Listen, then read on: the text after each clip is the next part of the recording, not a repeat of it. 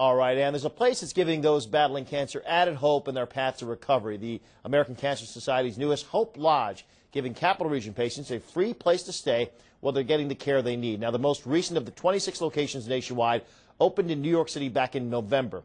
The hotel-like building gives patients a temporary place to stay and relax when their best hope for effective treatment is in another city. One more thing that you don't have to worry about. There's enough things that you have to worry about when you find out that you have cancer. And if that's one of the things that we can take off of your plate and provide, again, some place that you can stay free of charge. There's also a Hope Lodge in Buffalo. The American Cancer Society soon will be opening another one in Rochester.